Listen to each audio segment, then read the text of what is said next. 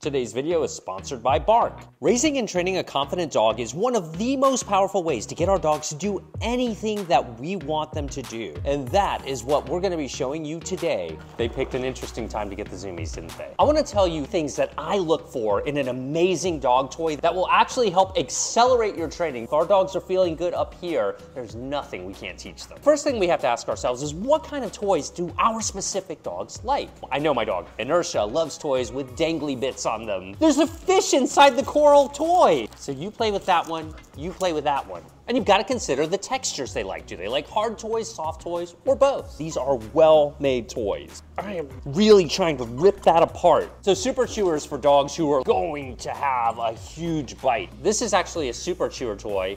Even though I've started to cut it, I mean, I still can't. Look at that. This is on there. Let's say that it does eventually come off, and you get this kind of toy. These just last forever, but you can put things in here. Notice the unique texture, nice bounce to it. Bark makes some of the best dog toys in the business. And they make getting toys that your dog is going to like effortless by sending them every month. In a box, you have everything you need to boost those brain chemicals in your dog to propel your training into the stratosphere. You can get a completely free box to see if it's for your dog. Go to barkbox.com/dogtraining or superchewer.com/dogtraining, links below. There's like a handful of times in your life where you just find yourself in a new place and you're like, where am I? This is so alien to me. There's literally some type of crazy animal moving around under the surface. Mystery animal. And there's lots of them. This is not an environment that I've trained extensively in. So my dog training brain is detecting like major proofing exercises here, which is way more exciting than it sounds. In our last episode, we easily taught Veronica how to do a super flashy trick called the back stall. When last we visited the concept of back stall, Veronica was doing terrific with it. She was jumping on your back in the redwood forest. It was great. I'm curious to see if she's retained that, because we've only had that one session. That was just a couple of days ago. One thing I would like to do in pretty short order with the back stall is to get her to work for a frisbee. In other words, I'm hoping the promise of chasing a rolling frisbee or a flying frisbee in the air will be enough motivation for her to want to do this task. Let's just see where we are with it. Good, yes, we'll give her a reminder there, and we'll go ahead and say, hey, I like that you tried that. Catch it, good. Before we approach any training issue, we need to consider what our dog's mental state is throughout the training process and try to keep that as optimal as possible. Good, ready? What's this? Do you remember? That's good.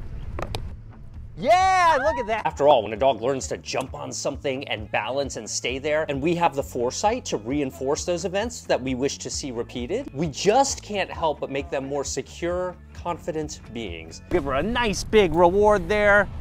That was chase great. The frisbee. And one of my immediate goals with Veronica is to get her generalizing this skill, not just for treats like we used in her only lesson on this so far, but for a frisbee. Good. Nice. And ready? Oh. I can feel her jump. It's really cute. Yeah, isn't that nice? She's like, okay. Yes, stall. Good girl. Yeah, good girl. Get it, take it. Yeah, now have her get down. Tuck, tuck, tuck. That's good. I like how you're finding a reason to reward her while she's up there. Some nice tug. Go ahead and, yes. When a dog lands on your back with all 4 feet and you can feel them up there balancing on you and trusting you, how did that feel? Great, yes. That's the first time you've had her ever do that. Yeah. When you've asked for it. Yeah. And you have to be in sync with your dog. There's just something so metaphoric about it.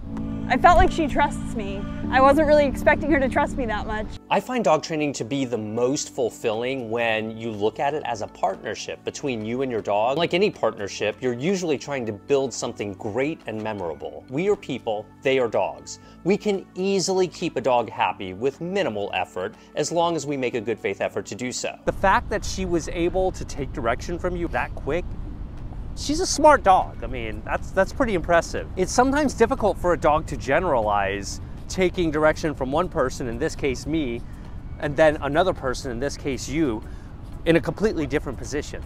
Yes! Stall! Yes! Get it. Good girl. Get it. Get it, get it, get it. Take it. Okay, get down.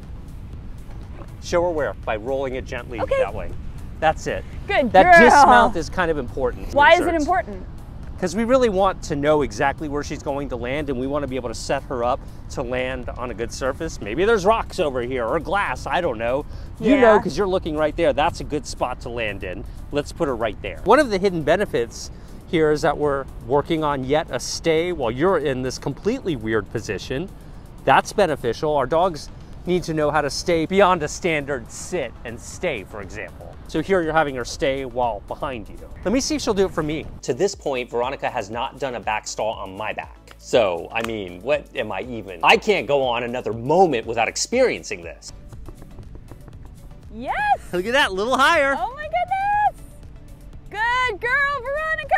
I'm curious, how many of you live in a household where the dog is more likely to listen to one specific person or not listen to a specific person? Tell me in the comments below. This little game that Bree is playing with Veronica is a brilliant idea. I'm playing this game with Veronica right now where every time she comes up to me on her own, I'm giving her a treat. Yeah. That's the game, and it's the best. So far, I've done it for just a couple of minutes, and already the amount that she's coming up to me is dramatically increasing. It's amazing. Hey!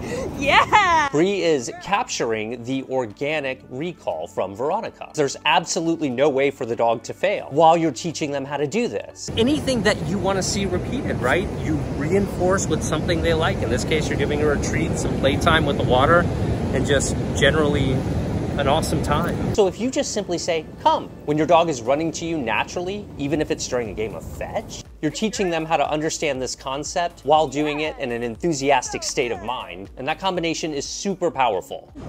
Yes! Good! Do your best to acknowledge when your dog does something you like out of the blue. Try to be one step ahead of your dog. Every one of you can do that. I am mostly confident. Inertia, come! Inertia's recall continues to be great in public places. But we can pass here. As we continued on our walk, we came across this small stream that led to the ocean. Veronica walked right through it, no problem at all. However, Inertia was more cautious. I can see that Inertia is really apprehensive about crossing and getting to us. I can also see in her eyes that it looks like she's not ready to totally give up. Maybe if I get more energetic and exciting, maybe that might encourage her to do it. Yay! Good job, Inertia! You did it! Well, that seemed to work, so when in doubt, just act like you've lost your mind. If you can read your dog and they look like they're going to do something, give them the opportunity to problem solve and brainstorm for a little bit. Because there's a great chance they're going to do exactly what you want. But there is the matter of getting back over the water. So is she likely to do it again? I tried to reinforce her. I gave her an extra big treat, lots of love, and just encouraged her to keep enjoying her environment. Remember, the environment serves as reinforcement too. And we've really established how much these dogs seem to find enjoyment in exploring new places. We need to get back over that stream, and I'm serious, before it fills up with water and we're trapped. But this is I'm not climbing that cliff. Ah!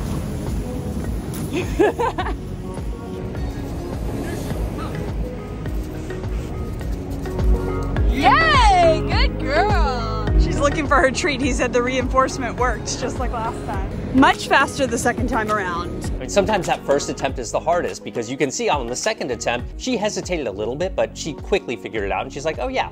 Took Inertia off leash to let them do some zoomies and play. Okay, come. Off leash recall. Love that. Heel. Boy, you look like a trained dog. That is very good.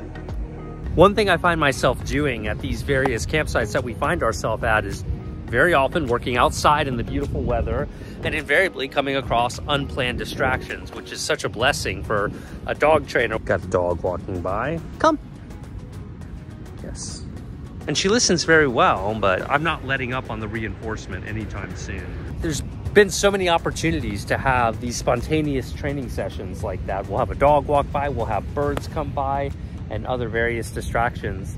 And I'm able to do my training with her in an outdoor environment around organic distractions, and I really try to take advantage of those. At this point in Inertia's training, I like to acknowledge the presence of a dog, especially if I see the dog before she does, so I can say, hey, there's a dog, just to help prevent her from being surprised by a dog. See the dog? You can see how she'll look at the dog and then me, which I suspect means I see the dog and I'm happy to look to you for guidance, which is exactly what I'd like.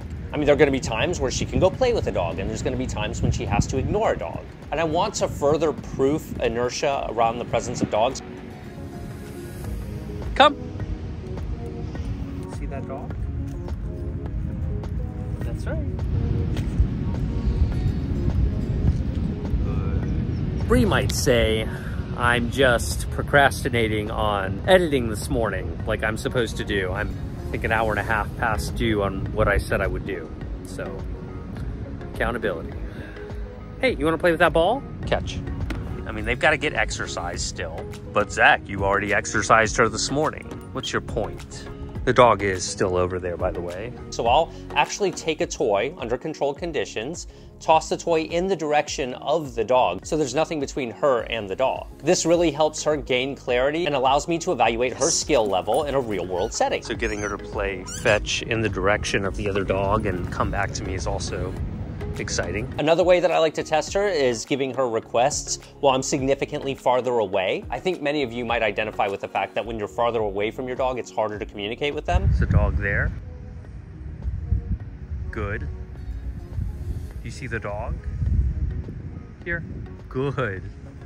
You got a border collie stare going on over there. Inertia has just been enjoying checking these geese out over here. She's just sniffing. She's really intrigued by them. Does she have the life experience and training to know not to go chasing after those geese? More importantly, can I call her off of the geese? She is on the long line just because we're in public. Inertia, come. Pretty pleased with that. Zach's flying the drone right now, and I just noticed Inertia being so good with these birds, all within reachable distance of her. Leave them alone. Good girl. She's being good. Zach just called her because all you heard was me talking to her and saying her name. So maybe it's a good idea for us to ask ourselves, where can we practice our training in real life? Where can we have opportunities to work with our dogs in a way that's likely to translate into listening to us in the real world, as opposed to like a really set up structured training session? Simply by immersing yourself in the real world, you're able to do this type of training a lot more. Now, you don't have to drop everything to travel around North America like we're doing to do this. We've shown you in other series where we do this in local parks.